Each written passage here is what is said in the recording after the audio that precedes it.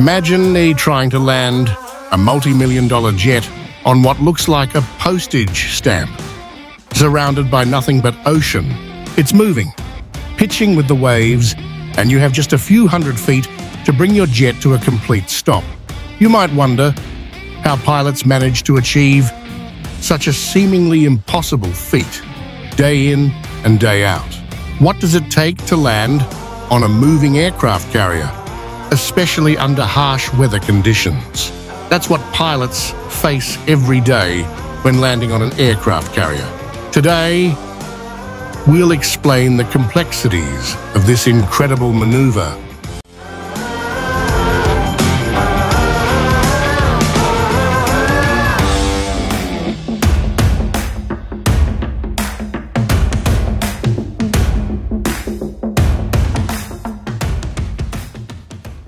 How pilots make it happen, the technologies that help them, and just how dangerous it can be.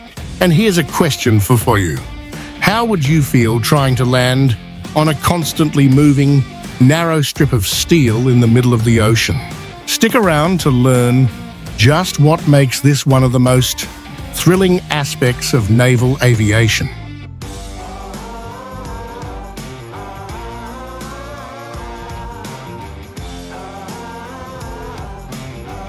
Landing on an aircraft carrier isn't just difficult. It's often described as one of the most demanding things a pilot can do. First, there's the limited deck space. Unlike a traditional runway that stretches for miles, an aircraft carrier deck is only about 300 to 400 feet long.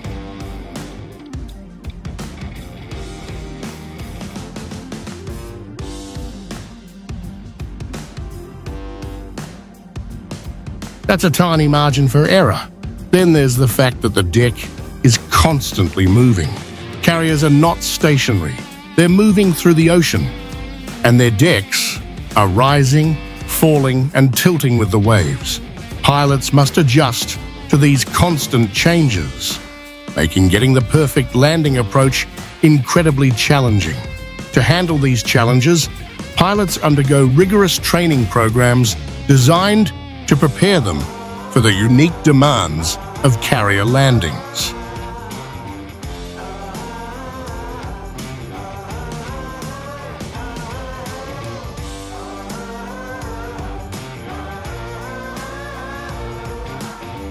This training includes hundreds of practice landings on simulated carrier decks, known as Field Carrier Landing Practice, FCLP, where pilots learn to perfect their approach, speed, and timing.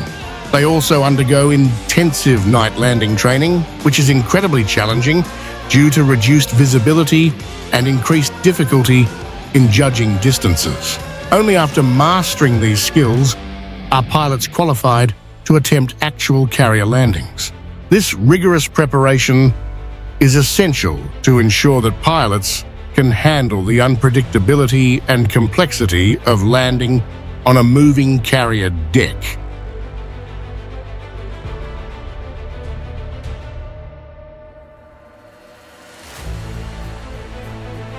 And if that wasn't enough, sea and weather conditions add even more unpredictability.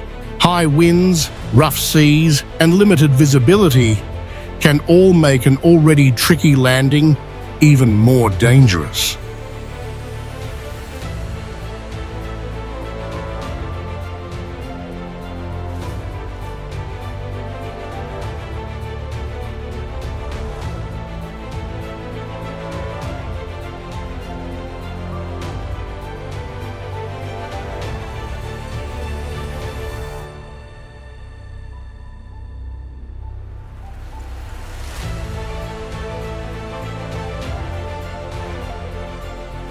The key to stopping a jet on such a short deck is the arresting gear system. When landing, a pilot aims to catch one of the 4 arresting wires stretched across the deck using the tail hook on their jet. These cables are designed to absorb the kinetic energy of the aircraft, bringing it from nearly 150 miles per hour to a complete stop in just a few seconds. It's a delicate delicate process. If the pilot misses all 4 wires, called a bolter, they must immediately take off and try again. To land on a carrier, pilots use specialized approach techniques.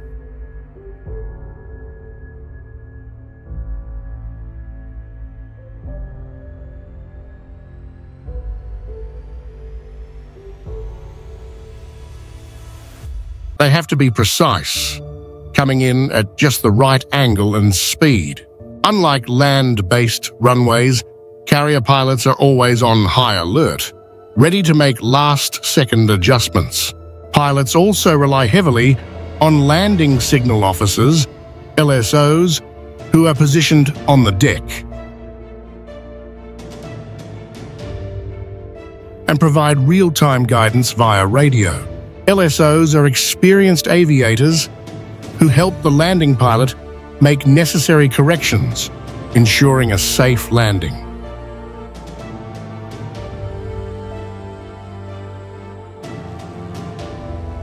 The communication between the pilot and the LSO is critical. One wrong move could be disastrous.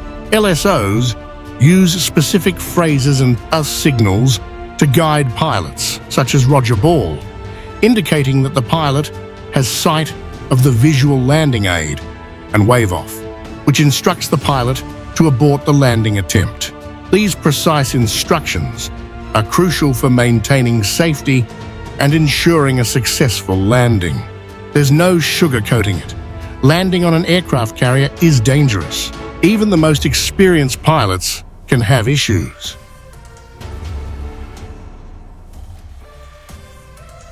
A small landing area, a moving target, and unpredictable conditions makes this operation extremely risky. On average, around 20% of attempted landings result in a bolter, where the pilot has to take off and try again. This statistic highlights just how challenging and dangerous carrier landings can be, even for seasoned aviators. A misjudgment in speed, angle, or timing can lead to a crash, injuries, or worse. One example of the challenges pilots face was during a training exercise when rough sea conditions made landing nearly impossible. The pilot had to make several attempts, each time battling the movement of the deck and strong crosswinds.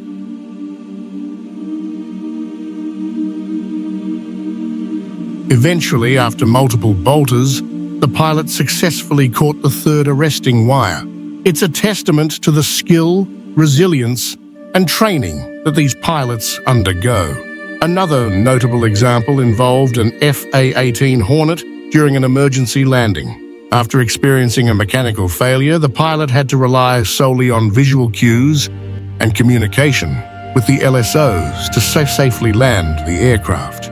Despite the added stress of malfunctioning systems, the pilot executed a perfect landing, demonstrating the importance of training, quick thinking, and teamwork in high-pressure situations. Aircraft carrier landings are one of the most thrilling and dangerous maneuvers in aviation. Have you ever wondered what it takes to become a pilot capable of such feats? Let us know your thoughts in the comments below.